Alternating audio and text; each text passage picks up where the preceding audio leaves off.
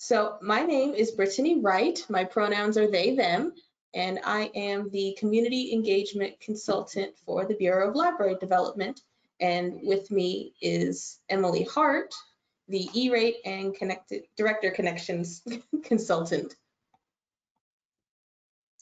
Thank you, Brittany.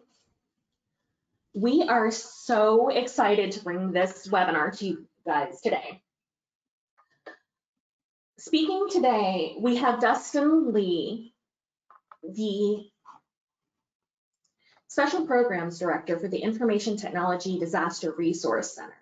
He is a graduate of Berkeley. He has worked with the United Nations, and he is a self-described connectivity geek. He'll be talking about some of the resources that the ITDRC has to offer for libraries and communities in the wake of natural disasters. We also have Johnny Handy, who is the Florida State Coordinator for the ITDRC. He currently resides in Lake City with his wife and 4 daughters, and has worked in the communications and IT sector for 20 years. He also works with his local county fire department and on the school board.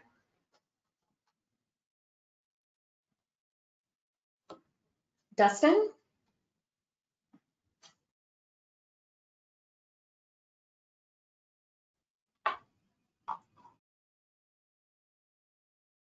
Hey everyone, it is great to be with all of you today. Thank you, Brittany, Daryl, and Emily for that kind introduction.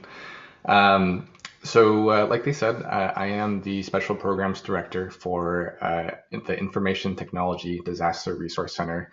I'll usually just say ITDRC because it's a lot faster to say than our full name, but I know it's kind of a mouthful, so I'll just keep saying the acronym until people sort of start to get it. We've also got Johnny Handy with us, like they said, and Johnny is actually in our Florida State Coordinator in Florida proper, and will probably be interfacing with a lot of you if you're interested in the disaster response stuff that we do.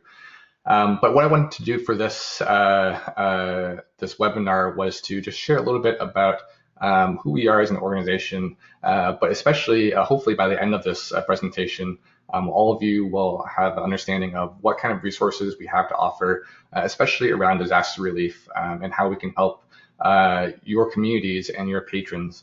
So what kind of tech that we do, what kind of communications we provide, and how everything that we do is at no cost to those communities.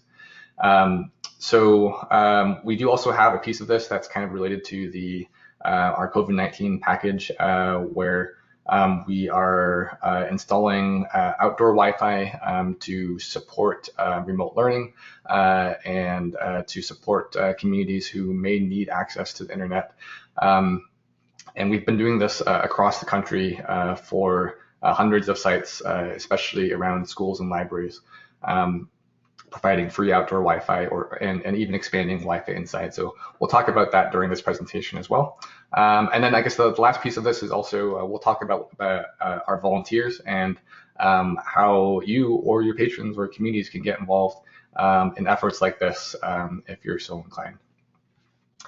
I do also want to invite questions during this presentation. I know Daryl has offered to help facilitate some of these questions, but certainly you're welcome to throw them in chat. I'll try to keep an eye on chat, but hopefully Daryl can also help me voice some questions if I don't see them. But I definitely encourage us to be interactive and happy to take and answer questions as we go along in this today's webinar. So what are we? Besides this very long name and acronym, what is ITDRC? So we're actually a 501c3. We're national. We operate across most of the states and territories in the U.S. and also occasionally internationally as well.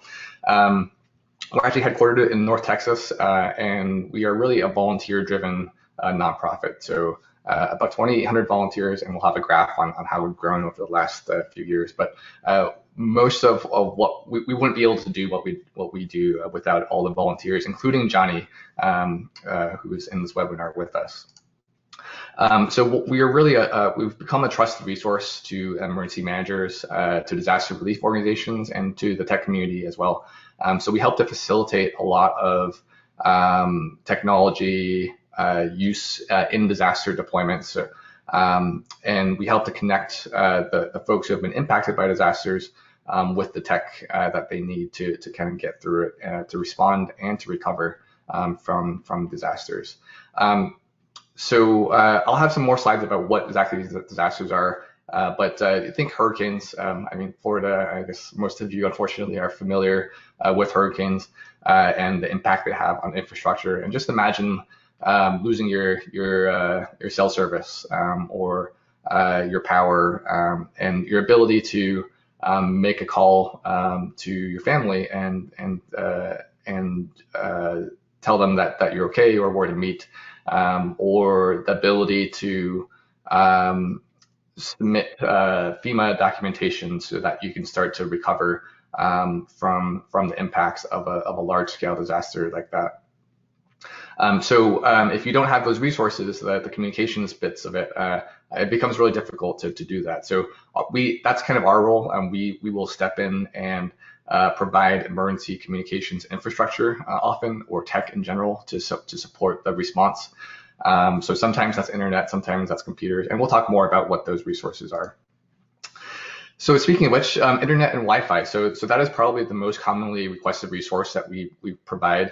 Again, everything that you see on this slide, everything that we do is actually free. So there's no cost to any of our services. But for disasters, oftentimes, sometimes we're supporting firefighters who are responding to a wildfire, and they need communications to coordinate their response efforts to the wildfire. Sometimes we're supporting search and rescue so that they can get resources that they need pulled into an area where they're searching for survivors. But all of that really depends on having a communications line to the outside world. And internet and Wi-Fi is the way that everything works today. So that's what we do. So internet, we'll sometimes bring in satellite-based internet, sometimes cellular-based internet, and put Wi-Fi on top of that. The next piece of this is also phones and charging stations. So everyone's got a cell phone today, but they're really no good if you don't have power for them. So we do provide charging stations quite often. For example, in Hurricane Ida, that impacted the Louisiana area recently. Many areas lost power for quite a while, and a lot of folks needed to charge their phones so that they could start doing that recovery that we just talked about.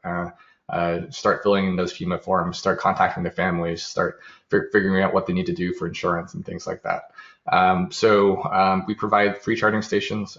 We also provide landline phones as well. Typically, these are set up as phone banks, for example, for the emergency managers, and sometimes in shelters as well.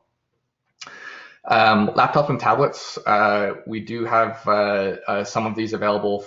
Typically, we'll set them up in a public space, similar to what many libraries have set up for their patrons. Like, we'll have a bank of laptops so that people can start filling in those FEMA forms and get back on their email and things like that. But also for the first responders, for the public safety, for fire, EMS, oftentimes they need extra devices to help manage an incident. Printers, I keep going back to FEMA forms, but there are a lot of processes which for some reason are still on paper. So we do provide printers for that as well. And handheld radios, walkie-talkies, a lot of emergency managers need those. I forgot to mention, so laptops, so this is actually a picture from our COVID response where we were supporting a medical clinic that was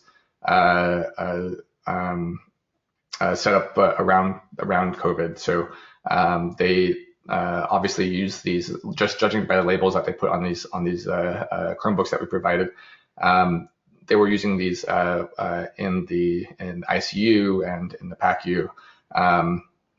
So that's a great use of our resources as well. Radios I already talked about, and then mobile command centers. So you can see in this photo some of our mobile command centers. So this is our logo here, but you can see this is our mobile tech unit 2. We have a couple of field support service units. And basically we can create an office space in a disaster area. So oftentimes this gets used by public safety agencies, emergency managers, the Red Cross and other relief organizations and industry partners as well, who are conducting emergency operations responses. This is actually a photo inside of our largest asset, our mobile tech unit. And as you can see, it's got a number of screens. This is actually a photo from Dallas when we had it set up for the mass vaccination site there. And we have satellite TV on a couple screens. We've got the schedule. We've got stats on how many vaccinations are going in. We've got some video feeds so that we can monitor the traffic in and around the mass vaccination site. So yeah, this is a really useful when you need to have a workspace to operate in, and you don't want to have to deal with the rain coming down, and you have all the tech already kind of pre-set up for you. And again, everything that we do is at no cost, being a nonprofit. This is just another view of our fleet assets. So we do have a bunch of service vehicles up in the upper left corner here. Most of these are being used today for our COVID response, where we're doing these public Wi-Fi community hotspot installations across the country. And then we do have some more kind of niche assets, whether they're the mobile command centers or the Wi-Fi hotspot trailers. We can plant this in the parking lot, for example. It's solar powered, self-contained, and we can basically drop it off and leave it, and there's Wi-Fi there. The next few slides are really around just a few examples of the disaster responses that we have done recently. So obviously Hurricane Ida sticks in our mind just as being a really large hurricane that we spent quite a bit of time on this year. I think we peaked around 94 individual sites. So oftentimes for one particular disaster like Hurricane Ida, we'll actually set up multiple points of connectivity, multiple points of power, multiple areas where we're putting in laptops or printers. So in Hurricane Ida, this was one of our larger ones where we set up 94 different sites. So whether they were at fire stations, at shelters, at medical centers, providing things like the Wi-Fi access point that you see here in the fire station. So yeah, that's a really great example. And again, I know Florida gets unfortunately impacted by hurricanes quite often. We are certainly a resource for this. And at the very end of this slide deck, I'll have a number of contact points for us, but really we encourage anyone who has a need or sees a need to get a hold of us, and we're happy to support in however we can with our technology, with our volunteers, or even just our expertise. Just a little bit before Hurricane Ida, we were also working on the earthquake in Haiti. This is kind of near and dear to me because I went out here with one of our field teams. So one of the things that we provided here was satellite communications, because infrastructure was, it wasn't actually damaged by the earthquake so much, but it just didn't exist in a lot of the areas that were severely impacted by that earthquake. So there were a lot of buildings that were damaged, and this was actually a photo from a medical clinic that was being stood up in a very remote area. So they had a lot of patients that were coming in, and the doctors, like you see in the left here, needed a way to communicate with his home base, request medical supplies, just check in for safety. And then on the right side here, we also had a temporary internet Wi-Fi access point. So this is actually a satellite-based dish, and the way that we were able to get internet into that remote area.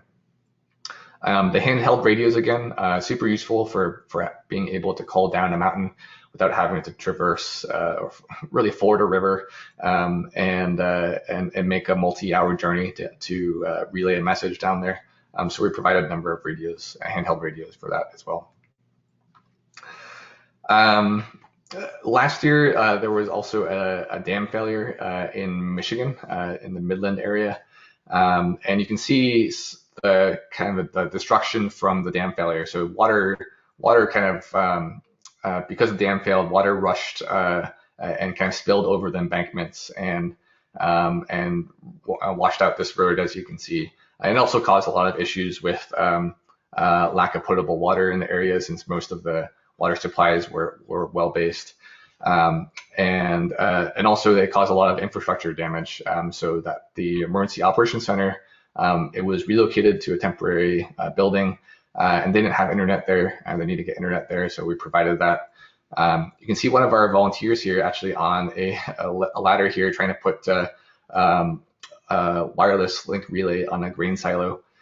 So we'll do kind of whatever we need to do in order to get internet connectivity from one area to another. So sometimes we'll use a relay like this, a wireless relay like this. Sometimes we'll use satellite. Sometimes we'll use cellular.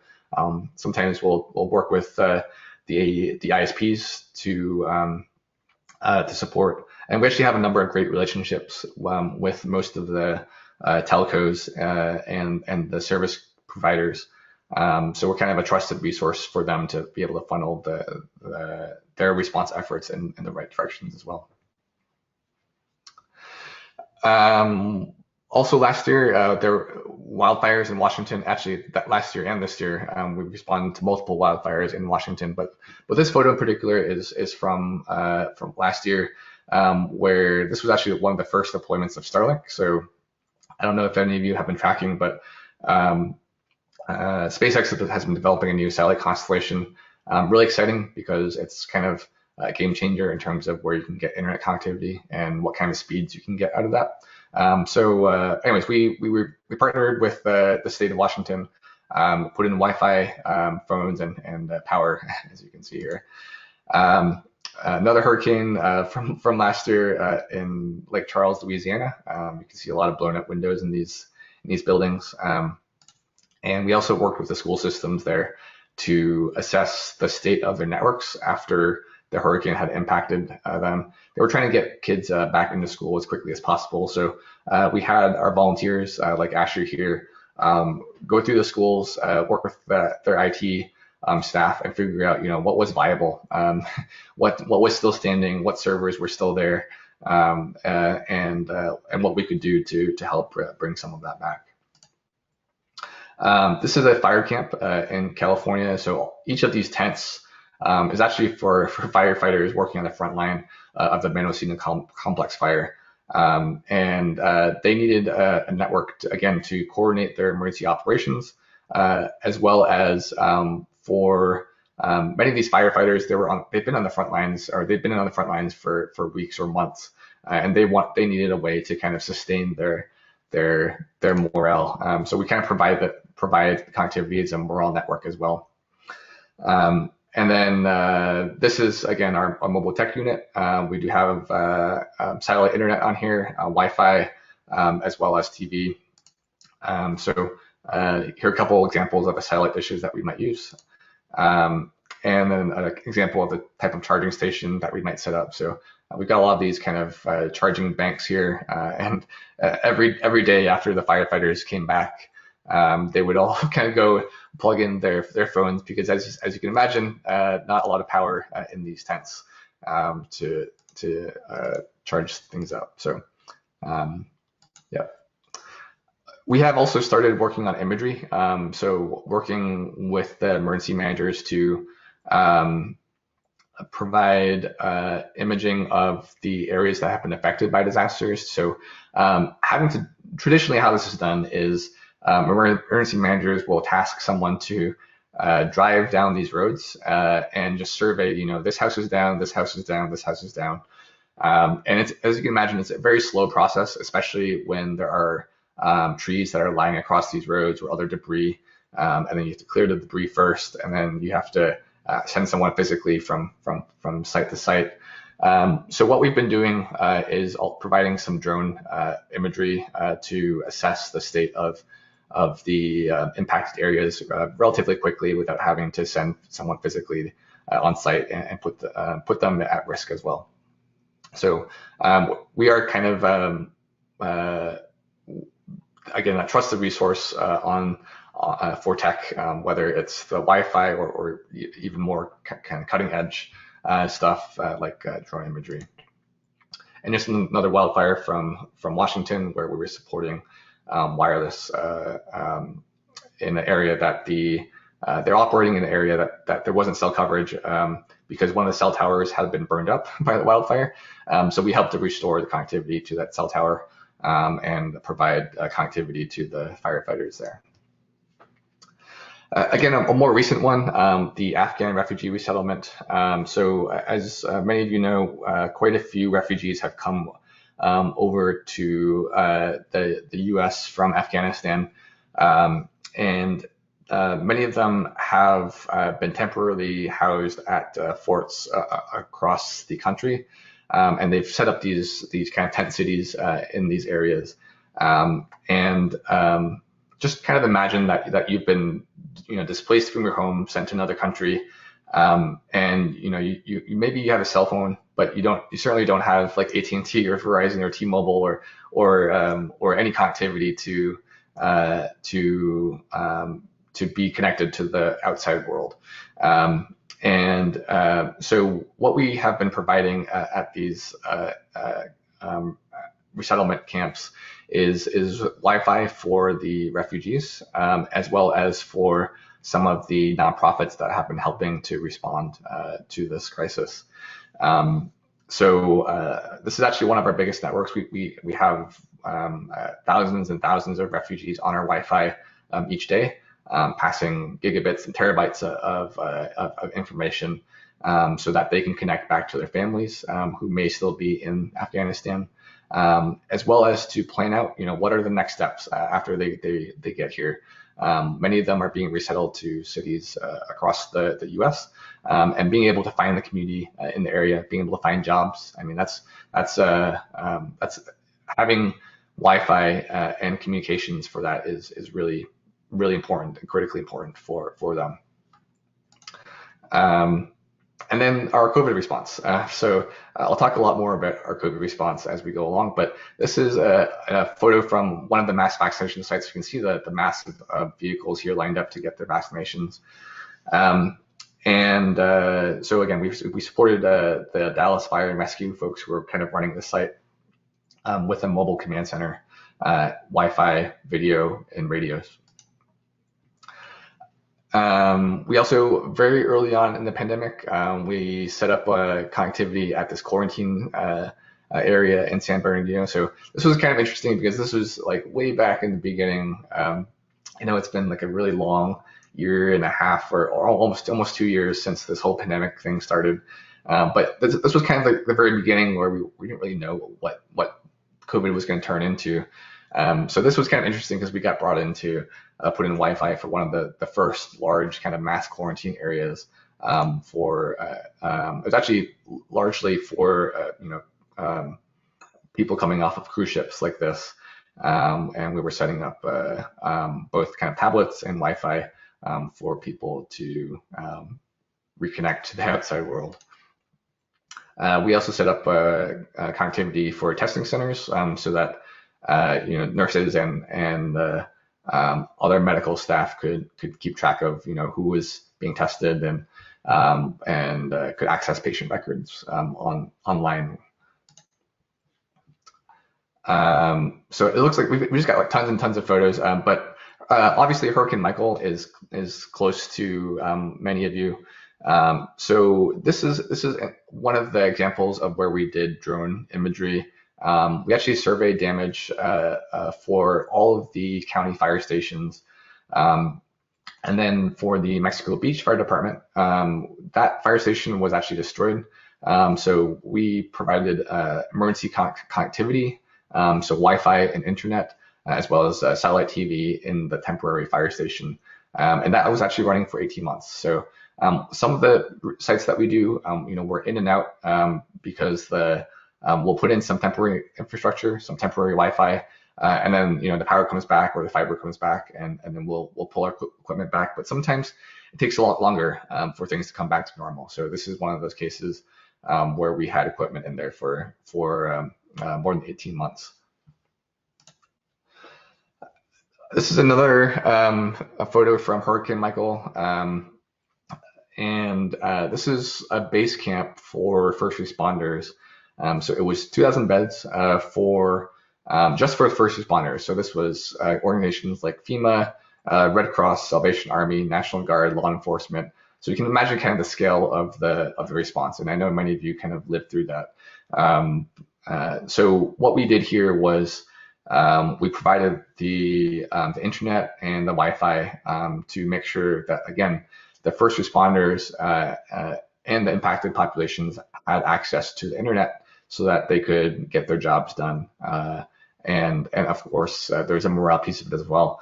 Many first responders, they go out into these camps for weeks or months at a time, and it's nice for them to be able to call back home once in a while. And then my last photo from Hurricane Michael. This is actually a wastewater treatment site that they had on a industrial control system.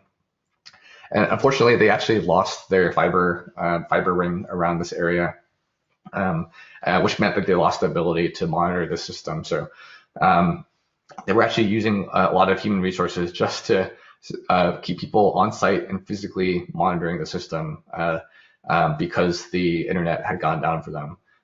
So I mean, these were resources that could have been out helping with anything from donations, coordinations, or traffic management to emergency management, search and rescue. But they had to be stuck at this wastewater treatment site because they had lost the internet. So what we did was we helped them to bring their wastewater treatment plant back online with a wireless shot to part of their fiber that hadn't been destroyed yet. So yeah, we work closely with local and state governments all the time on these sorts of things. So moving on from Hurricane Michael, the Project Connect is also very near and dear to my heart because this is what I spend most of my time working on for the last year and a half. Project Connect is our effort to bring public Wi-Fi to the community. As librarians, I'm sure you are really familiar with this, but one of the stories that we heard very early on was that there were community members who were, at the beginning of this pandemic, all the libraries closed, or many of the libraries closed, and patrons couldn't get into libraries. So many of the patrons who relied on these libraries for the internet, they were kind of pressed up against the walls of the library or sitting next to the front door, trying to get that little bit of bleed out of Wi-Fi coming from that building. It wasn't ideal, and we saw this over and over again, and a lot of different organizations asked us, is there something that we can do to help with this? And of course, being geeks and techs, we're like, sure, yeah, of course, and we can put Wi-Fi outside of these buildings and extend the footprint of the Wi-Fi beyond the boundaries of the walls of the libraries and schools, even while these facilities are shut for COVID-19. So we've actually now done this across the country. This is a photo from California. This is actually taken during a wildfire as well as during the COVID pandemic. But you can see that there's a little Wi-Fi antenna sitting on the edge of this community center here, looking over a parking lot where they had a fire truck, and another Wi-Fi access point sitting outside. But this is kind of a snapshot of some of the Project Connect sites that we've done across the country. So each one of these green dots kind of represents a library or a community facility that has where we've partnered to extend their Wi-Fi outside the boundaries of their walls, or extend their Wi-Fi into sort of like a co-working space or something like that. So we partnered actually quite a bit with the state of Washington. So you might have seen quite a few dots in the Northwest. But with the state of Washington's help, or the partnership, we installed Wi-Fi across almost all of their schools. We put Wi-Fi outside their schools, and even in these kind of very remote parking lots. But also like at some of these super remote free libraries. So this was basically in a very small town of like 100. So not a lot there, but we were able to get Wi-Fi and internet to this, and then put Wi-Fi on top of that for the community. So sometimes there just aren't a lot of options. There isn't necessarily a McDonald's or Starbucks in every city, especially in these very rural areas where public Wi-Fi is available. So being able to bring connectivities to students who need to get online for remote learning, bring connectivity to patrons who are looking for employment resources, who are looking for access to telemedicine, voting, census registration. I'm sure all of you know much better than I do, but the internet has really become essential to daily life, and that's been our kind of goal with Project Connect, to help to bridge that divide, especially around COVID. When we first started, our focus was really on the COVID piece of it, but over time we've Project Connect has become more of a digital divide program, trying to bridge that gap, both the homework gap and the divide for the population in general. But even beyond the rural areas, even in this is a photo from central Detroit, and one of the schools there, where there's really an affordability issue as well. So many residences, they just don't have internet at home, not necessarily because there isn't infrastructure in the area, but largely because it's just not affordable for them to pay for. So what we have done in many of these cases is partner with schools and libraries and nonprofits to establish these kind of community Wi-Fi hotspots. You can barely see a Wi-Fi hotspot in the left there, just left of our truck and above our ladder. But we put these oftentimes in green spaces, inside of pavilions, next to picnic tables. Really anywhere it makes sense for communities to have this as a public resource. I'm gonna skip ahead a little bit. So Puerto Rico, we also partnered with quite a few schools and libraries in Puerto Rico, and actually we have an ongoing project with Libraries Without Borders to establish additional sites on the island and make sure that there's also disaster resiliency. So the libraries have sort of become these community centers beyond the books, of course, the internet piece of it, but also just the kind of like a rally point for the community to come to after a hurricane like Hurricane Maria. So having communications at these disaster resiliency centers that these libraries are turning into was really important, so that they have a way to again contact their families, contact the authorities to let them know, that there's a lot of damage in the area, and of course to help to bridge that gap, so that again families who may not have any infrastructure in the area or may not be able to afford it still have a way to get online, ensure the kids get a good education, and all the economic opportunities that go along with that. We've also done some installations in low-income housing, for example, in New York City's housing complexes. So these are photos where the Department of Community Development, Youth and Community Development, they were setting up co-working spaces for kids to get online. So it was kind of like a cross between childcare and online learning. and they needed Wi-Fi inside these spaces, so we were able to set that up for them. And then the next few slides are just lots and lots of examples of some of the libraries that we've done. One of the first ones was the Plattsburgh Library in Texas. But we also, for example, did libraries in Vermont with the Windsor Library, in Pennsylvania, and this is another one where we did a library in Puerto Rico again. So we've done far over 200 libraries. So this is a little bit more recent picture of where we are. But each one of these green dots represents a site that we currently have open today. And the red dots represent sites where we did a disaster response in the past, and then we were able to recover the equipment. But as you can tell, we have quite a lot going on across the country.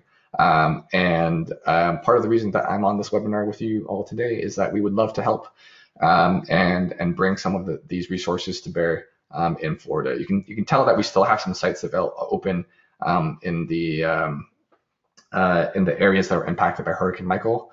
But if there's something that we can do for Project Connect to help to bridge that divide for you all, that's something that we'd love to be able to do. And another example of another library. We just have, I guess, a lot of libraries in this deck, but I do want to kind of get towards the end of this deck. I know I've got a lot of slides going on, and save some time for questions as well. And again, if you have any questions, feel free to drop them in the chat as I keep going through these slides. So I guess one question that we often get is, okay, so how do we request resources? So if it's around Project Connect, itdrc.org/Project Connect is the best way to get started. We have a pretty extensive frequently asked questions document there. And there is also a form there to request a site if you're interested in setting up a public Wi-Fi access point. Again, everything that we do is free of charge. There's no cost to our services. We are, as a nonprofit, we are grant funded, so there's and it's pretty turnkey. There's not a lot to it. We'll send a volunteer or a crew out there with the hardware and the cable and everything necessary to do these installations for libraries and schools.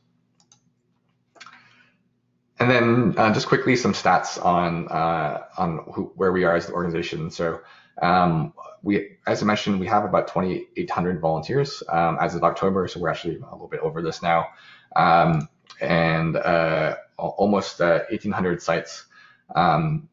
We've grown quite a bit. This huge spike here is really our COVID response around Project Connect, as well as Hurricane Ida.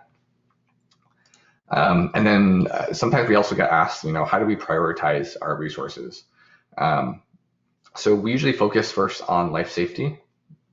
So anything that's related to medical services, search and rescue, fire response, critical infrastructure like the wastewater treatment plants, that kind of gets prioritized first, and then we go to mass care like shelters, survivor reunification, things like that, and then community recovery, where we oftentimes put in connectivity and laptops at donations management sites, volunteer sites, and then long-term recovery, where we sometimes help with the small business recovery, social services, and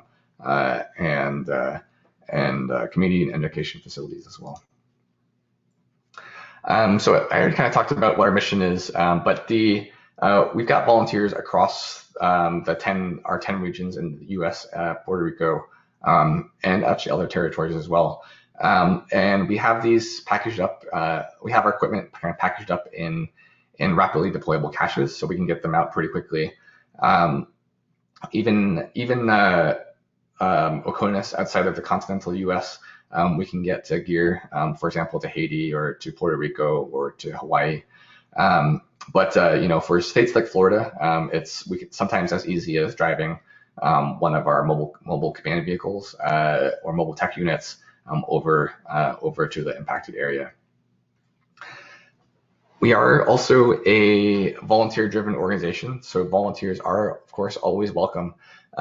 If you are interested, or maybe your patrons are interested, whether you are a techie and interested in the networking side or the software side, or maybe you are a radio person, a ham, and want to exercise your radio skills, we do have a lot of both software and network folks as well as radio folks, and we actually have a whole Slack channel dedicated to radio and actually to a lot of kind of niche tech stuff.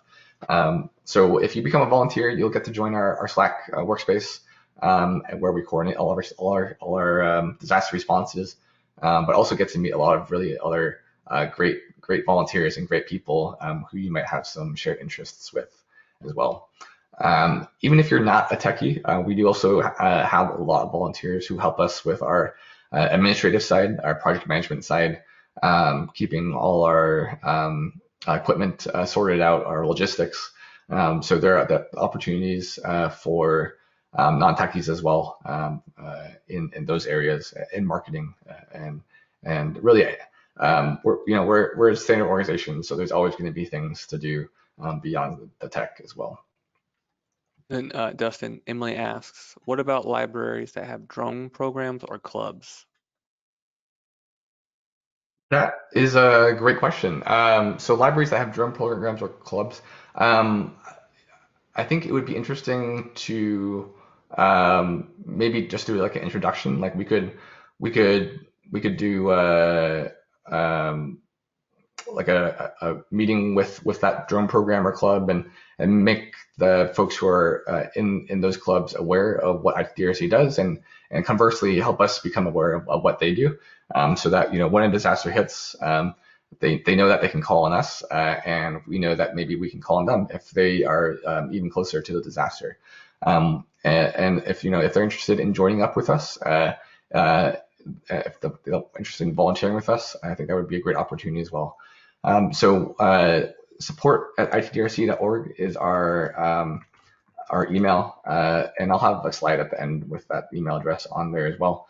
And that's probably the best way to get a hold of us for kind of general interest questions like that. So thanks for bringing that up, Daryl and Emily. We have lots of different types of assets as well. So if you're in emergency management, you might know what NIMS type 1, 2, 3, and 4 are, but basically different sizes of assets depending on the scale of the disaster. And then we have a lot of folks who are trained in different specialties, whether it's incident command system, incident management, communications, or auxiliary communications. And then this is just a photo of some of our rapidly deployable caches. So we can ship these pretty easily. We have a lot of great partnerships with carriers and foundations to help us to get places they need to go in disasters. And some of those assets include voice and data infrastructure like phones, like we talked about, notebooks and tablets, servers, printers, Wi-Fi, LTE, cellular connectivity, handheld radios, satellite programming. So there's a lot of different things that we can do. One of the things that I think libraries might be most interested in are what we can do to help survivors or their patrons after disasters. So many times, we support like these shelters and reunification centers where we're putting in these public computers and telephones and Wi-Fi and TVs and charging stations, so that again these people who have been impacted by disasters have a way to get out to communicate with the outside world when the cell towers are down, or when they don't have cable internet, or when they don't have the internet from their homes. So we'll do a lot of these kind of temporary installations to support survivors. We also support the NGOs who are working inside. So whether it's Salvation Army or Team Rubicon or the Red Cross, they often need both compute devices as well as the connectivity to organize their responses. And then again, we support emergency managers who are providing the emergency services as well as public safety, and even sometimes like 911 call centers. they'll often go down during disasters. So if we can help to bring them back up, that's one of the things that we often do as well. And then our team, again, is a lot of different volunteers from a lot of different backgrounds, but some of them are network engineering, some of them specialize in voice, some of them specialize in wireless, satellite. Sometimes they specialize in the drone imagery. So again, great question, Emily. We have a lot of volunteers who are drone experts. So we'd love to have their expertise as part of our roster as well. And then beyond the folks who go out into the field, we also have a remote response team who can do a lot of their functionality without having to leave the comfort of their own homes. And they can still provide a lot of value through project management, through monitoring where there are unmet needs, and helping us to mobilize our volunteers, as well as to coordinate logistics, help desk, and monitor the status of the sites that we install. HR, marketing, and finance, like I said, we're a standard organization, so there's a lot of opportunities to help across the organization. And then I'm actually just going to run through these next few slides. These were really just backup slides, but these are just photos of some of the other disasters that we've done in the past. So Tubbs Fire, Mendocino fires, a lot of fires. The Camp Fire. So I don't know if any of you used to live in California, but this was one of the disasters that really stuck with me because of the scale of the disaster impact in that area. It was it's a small town, but this used to be a supermarket, and you can see that there wasn't a lot left after the wildfire went through there. So we were able to help them with their donations management. So a lot of people donated toys so that the kids could have kind of some semblance of comfort, and we also help them with their tech infrastructure to help manage all the donations that they were getting in, and then again shelters for all the people who were displaced from their homes that had burned, and making sure that they had a way to communicate. And then also we were also supporting a nonprofit who was helping with the medical side of recovery there. So this lady was from a nonprofit called MedSpire, and they were founded really to provide medical care because the hospital in the area had burned and closed, and a clinic there as well. So they were trying to provide medical services in the area, and we were kind of helping them with their whole back end, trying to help them keep track of their medical records, and keep track of their patient flow and things like that. So just to summarize, there are a lot of different things that we can help with, but we typically work in the life safety area, mass care, community recovery, so shelters and libraries and schools. That's a big thing for us. We typically provide mobile command centers. Internet and Wi-Fi is probably the biggest thing that we offer. Phones, laptops, and tablets, printers, and radios as well. And then we often work with government agencies and first responders, nonprofits, including schools, shelters, libraries, churches, and community centers, and medical facilities as well. And again, volunteers are definitely welcome. Volunteer.itdrc.org. If you are interested in getting outdoor Wi-Fi set up at your library, or expanding Wi-Fi coverage inside your library, or adding coverage to a community center or to a low-income housing center, let us know. We'd love to help where we can. Project Connect is itdrc.org/Project Connect is the way to find out more. You can see more photos of the installations that we've done there. You can submit a request form on that website as well. We are trying to sunset this program actually in this calendar year. So if you're interested, I would encourage you to submit those requests as early as you can, and we'll try to get a crew out there before we sunset this program. And if you have any questions, you can also email us. Support@itdrc.org is how you would do that.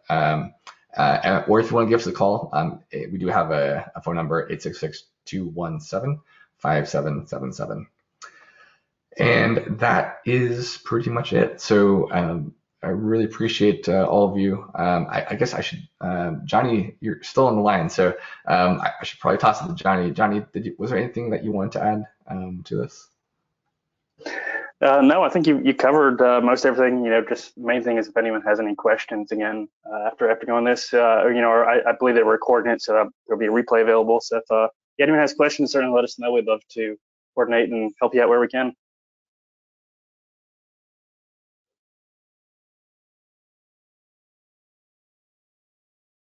All right, so I guess we'll pass it back to Emily or Daryl, or we're happy to answer any questions if we still have folks on the line.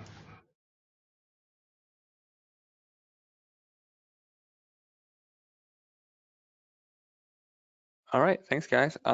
Just as a reminder, we did record today's session. We will stick around for any questions. But yeah, we appreciate you guys doing this for us. Absolutely. Thank you so much for having us. And we're really excited to help to bring the resources we have to bear to Florida and to work with all your libraries and librarians. Sorry to spring that question about the drone clubs on you. No, that was a great question. I appreciated that. Yeah, no, that actually is a very good question. I actually am a budding drone hobbyist myself. I'm in the process of going through getting my 107 certificate as we speak. So that's it's been a newer program for us. But if there are like I said, drone clubs or such out there, we would love to talk with them. And if some of those would some participants would be interested in possibly assisting with the organization too. If there's anyone out there that like me likes to do disaster response. Certainly, like Justin said, ITDRC.org is a great spot to go. Right down there at the bottom of the main page is, a spot where you can sign up. Whether it's, if you're looking to do disaster response type stuff, or as Dustin mentioned, there's lots of opportunities, even more so on, administrative side or remote support. So if they're, and seeing this information, if there's anyone out there that says, hey, I'd like to be able to contribute as well. We're always looking for additional volunteers. Currently in the state of Florida, we've got about 135 in the state of Florida, but we're, that's constantly growing, and we're, always looking for more people to, be willing to give a hand.